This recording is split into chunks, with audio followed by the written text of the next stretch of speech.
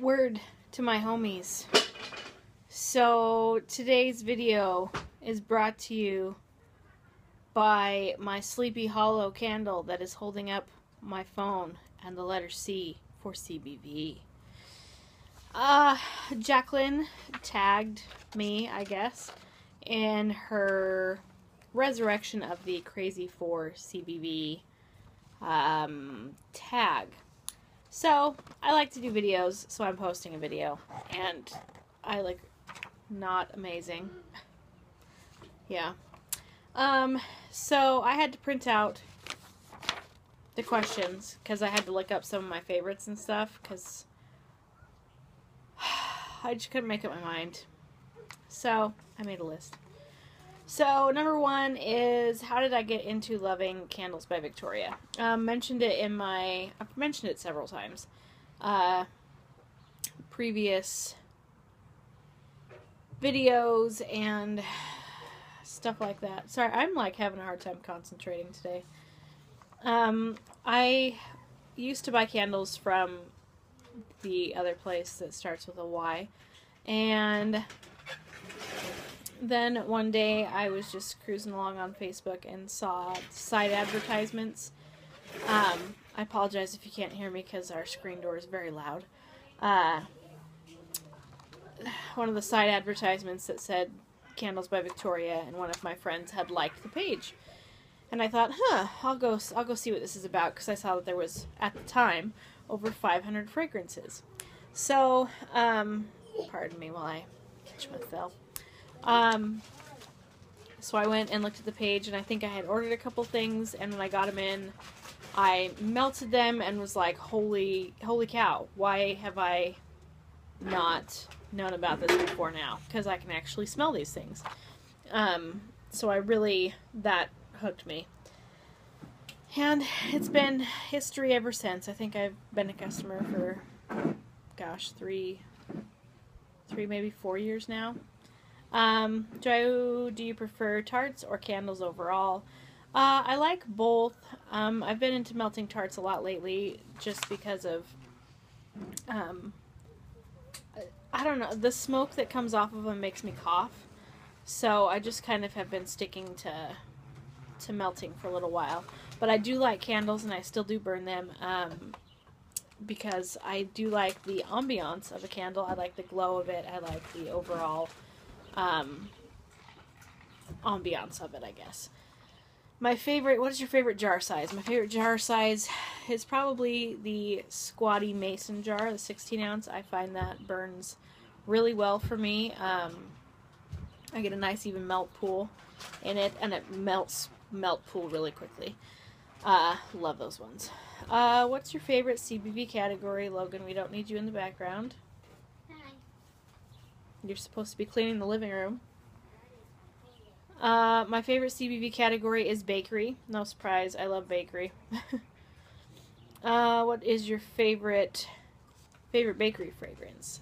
Oh, hands down, hands down, is oatmeal butterscotch cookie. It's a fairly new scent. Oh my gosh, I could eat that one. I could probably eat the wax, but then I would have to go to the hospital, and that wouldn't be fun. Oatmeal butterscotch cookie, I just love that one. It smells literally like an oatmeal butterscotch cookie. I think my mom used to make something similar to that when I was younger, and that's what that smell reminds me of. Also zucchini bread. I love zucchini bread mixed with anything. So those are my two. Your favorite fruity fragrance? I have several. One that absolutely does not get enough love is lavender lime. You would think lavender and lime would really not go well together, but oh my gosh, it's so good. It's like you get the herbiness of the lavender, and the lime gives you this nice sour punch. It's so good. I need to order some of that. Blushing peaches. I love blushing peaches because to me it kind of smells like peach yogurt. It smells like creamy peaches. Like the way that peach yogurt tastes is what it smells like.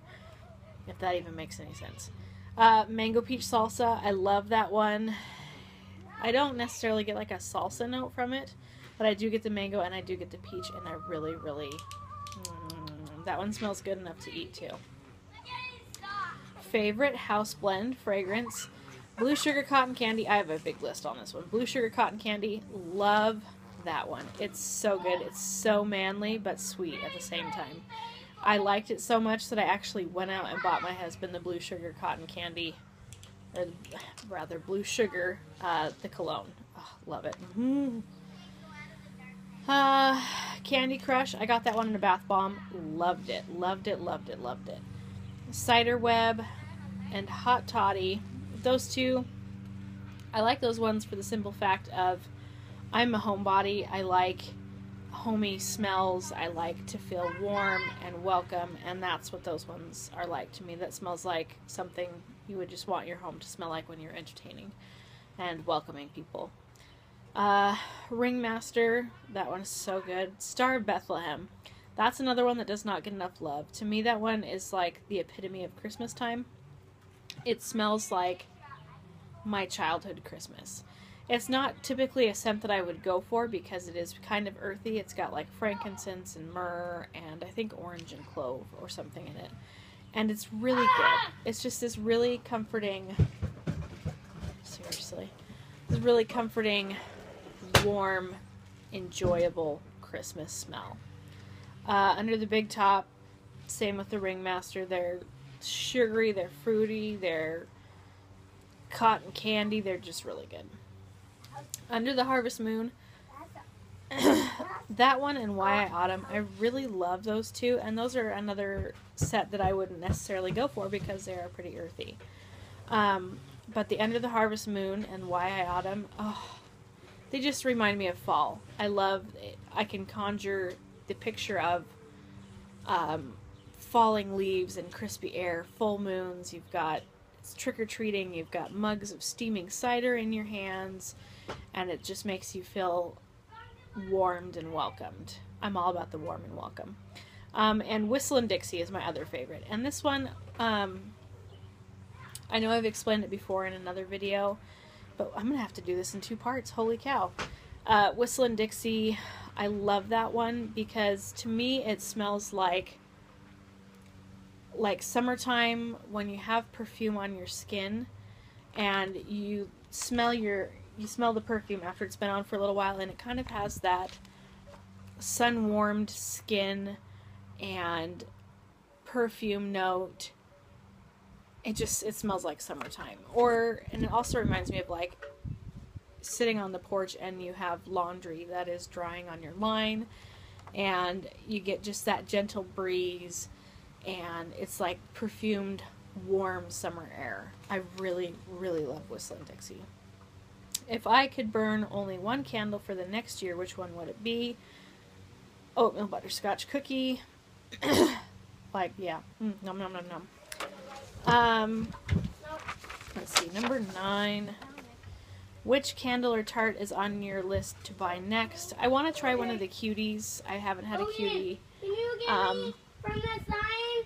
Pardon my yelling children. Or one of the new layered candles. I want to try those. They look really super cute. How long does it take you to finish a large candle?